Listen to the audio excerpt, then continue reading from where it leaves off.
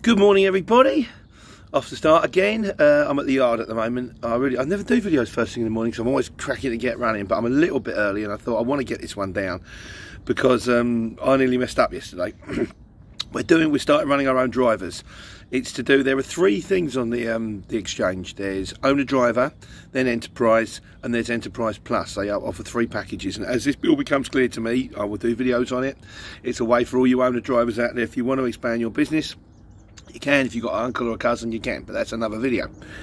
Anyway, so we got these drivers on board, and I had a multi-drop I was picking up in, a nice one actually, picking up from Milton Keynes, take to Cambridge, swap the pallets, back to a different place in Milton Keynes. And then I had to get fuel, so I put petrol station in, I had a stop, and as I pulled into the petrol station, one of the drivers had broken down, so I had to phone the guy. I mean, don't get me wrong, it's more money, but it's a lot more aggro. I had to phone the guys. He had two jobs on board. I had to phone both, two jobs to pick up, cancel both of his jobs for him. And then another job come through and I couldn't work out who to allocate it to. Anyhow, finally got it all sorted.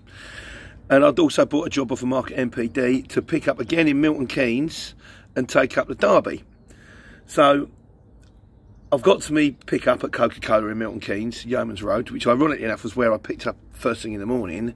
And just as I'm about to pull in, I thought, I don't remember dropping that second pallet. I remember the exchange, but I don't remember, where did I drop it off? And then it dawned on me, the reason I didn't remember dropping it off was because I hadn't dropped it off. It's still in the back of the motor. I'm like, oh God. And I'm at Coke now, what do I do? So I went in, picked up the machine from Coke, then went to drop the pallet in Milton Keynes, which was lucky because it was 5 minutes down the road, and then went to Derby to drop the Coke machine. Told Mark, he was fine, everything's fine. But if it had been left the petrol station, if my next pickup had been sort of like London to go to Bournemouth on the hurry up, I'd got to London, opened up the back door, and then realised I still had a pallet on board, and then I'd have been in trouble. Now, it did happen to me once, and my mate Mick said it's less haste, more speed.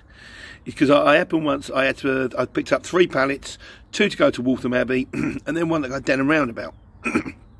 And then I booked another job. Because on my way to Denham roundabout, I said I'm 10 minutes away from dropping. As soon as I drop this one, I'll pick that one up. It was Epsom to Pitstone, which is brilliant for me because Pitstone's just down the road. And then after Pitstone, I had a booked-in job to pick up a kidney machine. Anyhow, I've dropped my pallet at Waltham Abbey. I've gone to Denham. I dropped the 2 pallets, and the bloke goes, "No," he says, "I haven't got 2. I've just got 1." I went, "No, you've got 2." Looked on it, 2 to Waltham Abbey, 1 to Denham. So that was 3/4. And what I had to do, I'm thinking, well, do I cancel the job? And what about the kidney machine? And I had to do some quick maths.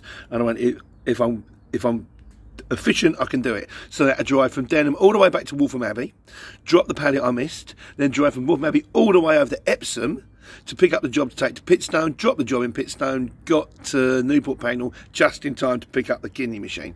So what I'm saying is, guys, sometimes, particularly if you've got more than 1 job on board, 5 minutes before you do the job, before you put it into the sat-nav, double check it, treble check it. Does the road name of the sat-nav marry up to the postcode of the sat-nav? Otherwise, you put the postcode in, bang, bang, bang, fly off, and you go, oh, hang on a second, I'm in Sheffield and I'm supposed to be in Stevenage or something like that. Maybe not as bad as that, you know. But sometimes you can find you 15 minutes away because you did QB rather than BQ. When you're dropping, just take 5 minutes. Is it all there? Have I dropped everything? There's no little box or anything, because otherwise you can get an hour down the road and the guy goes, we've just had a call from a customer, where's the box? So you jump in the back of the van, you find the box, you've got to go back and forward again. It's another 2 hours, like, you know. So, and also, the dangers, if you're co-loading is great, particularly if you can, 'cause it's a good way to make extra money. But I wouldn't recommend, unless it's like an organised multi-drop, like the Euston multi-drops, where I do like 8 or 10 drops, but they're all in order, and they're all expected, and they're all sometime today, not like has to be there as soon as possible. More than 2, the more co-loads you take on, the more stress you put on yourself. If you've got 2, that's okay, because once you get 1 off, you're back to normally onto 1. You've got 3, 4, it gets kind of crazy. And of course, if you break down with, or something goes wrong with 4 on board, you're going to upset 4 people. If it breaks down with 1 on board, you only upset 1. So I do it because there's money in it, but at the same time, be wary and be careful. And just an extra 5 minutes before you start, an extra 5 minutes when you're finished, in the long run, can save you a ton of time. Do I adhere to this rule? Pretty much no. I pretty much go 100 miles an hour all the time and then make mistakes, but I'm trying not to, because I, like you guys, or some of you guys, are still learning. That's a tractor, by the way. I'm at the farm. Right, that's today's report from Pete the courier driver, the man on the farm. Hope it helps. Hope you're all doing the thing. Take care, take money.